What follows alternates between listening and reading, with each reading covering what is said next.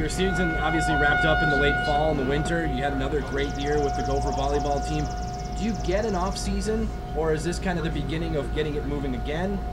Yeah, as soon as it's done, thoughts and actions are already gearing up for the next campaign. So, we get a little break over Christmas, and but it's pretty soon back to work and recruiting and spring training and trying to get the puzzle back together for trying to make another run. You had another fantastic season last year, went all the way to the Final Four. What were some of the keys? I mean, what is it that the last decade or so has made the Gopher program so successful?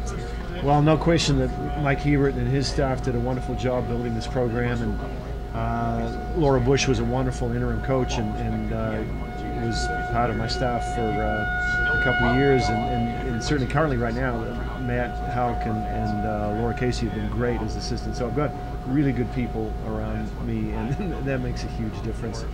And in addition, we've been able to recruit some very good local talent and bring in some really strong athletes from other parts of the country.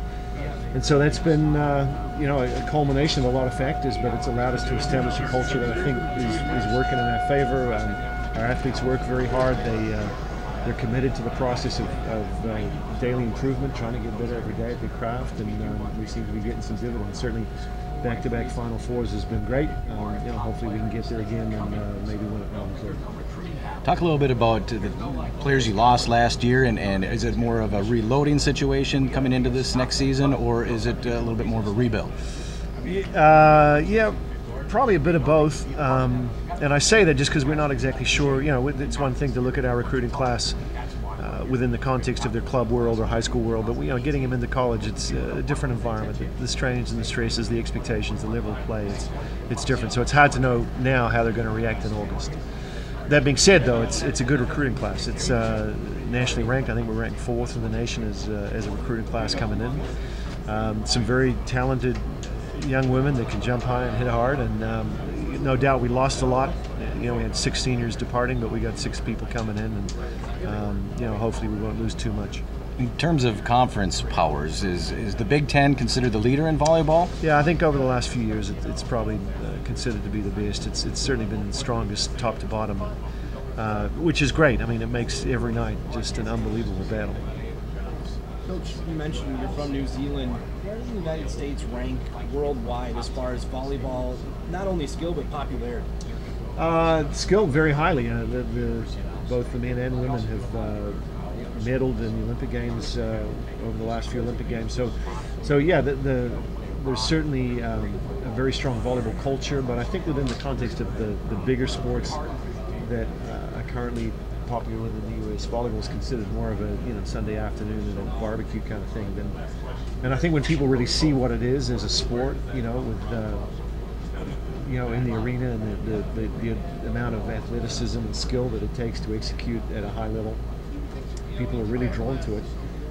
We're just slowly increasing exposure every year, and I think BTN and other college networks have given us a platform for increasing the game's popularity, and hopefully that'll lead to bigger things. It'd be nice to get a professional league in our country. It'd be nice to do a few other things, but that's beyond the realm of my scope. But there are interesting things for volleyball ahead, I think. You make an interesting point because it hasn't caught fire here in the States as so much of a spectator sport. You draw great crowds at the Pavilion, but as far as television, that sort of thing, I think it's still gaining traction.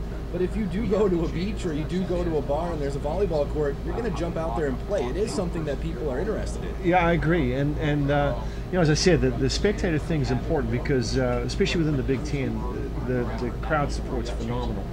A bunch of arenas in our conference sell out to the tune of 5, 6, 7,000, 8,000 people. So it's not a question of fan interest.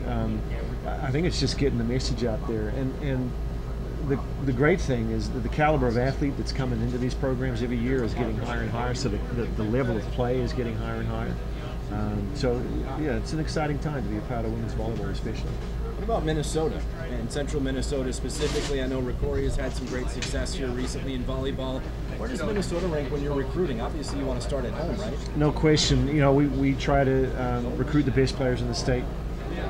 First of all, not everyone wants to stay at home. Some people want to go outside of the state. and you know, a lot of the recruiting depends on the year and the positional needs. You know, our athletes are generally specialized by position, so you know, maybe in a year where you know they're a setter, we've already got a setter, so they might want to go somewhere else where they don't have to battle, or you know, if we don't need a middle in this class and there's a really strong middle, then it gets to be tough. But overall, certainly, Minnesota is a great volleyball state, and we consider that to be a really strong competitive advantage for us. In terms of the local area, yeah, lots of good volleyball in this area, and we've done our best to try to keep tabs on all the talent that's out there. There's a lot of kids playing club volleyball and high school volleyball. It's I think in clubs it's well over 500,000 athletes that are playing club volleyball. In high school it's a bigger number. But so it's a lot of people to track. But yeah, we think it's great for us as the only Division I university in the state to have such a great volleyball history and heritage at home. What about youth volleyball below high school? Is that something that could use a little bit more building? Yeah, I think so. Generally, people tend to think that having a net in the court, you know, are a little bit of a barrier to getting the game going. But you know, you can put a piece of rope up there and you know, bounce the ball back and forth. I think there's lots of different creative ways to try to figure out what volleyball could be for young kids, you know, and I think we tend to think of it within either the barbecue context or this elite level thing. But I think there's ways to play something that's got the skills of volleyball, you know, at a less intense level, and certainly, you know, a higher level than just that pure, like I said, barbecue recreation thing. I think there's a common ground. What do you get out of these road trips yourself personally? I know you got some DQ earlier today, but outside of that, what do you tend to get when you come to these visits? Well, the thing that's great is that you know, we're as I said, we're the only Division I program in the state, and we represent all of Minnesota. We take that responsibility seriously. The thing that's great about this trip is that we get to connect with all the different parts of the state, and you know, really, you know, put some faces to the whole thing, the idea that it's all in Minnesota, not just the Twin Cities. And I don't think that we get into this thing where we're all about the Twin Cities only. It's just that that's where we operate, so we tend to be in our little bubble. Sure. And this forces us to get out and like I said, and connect. And it's been wonderful. You know, a lot of great support from a lot of places all around Minnesota. Coach, we appreciate the time this afternoon. Thank you very much for joining us.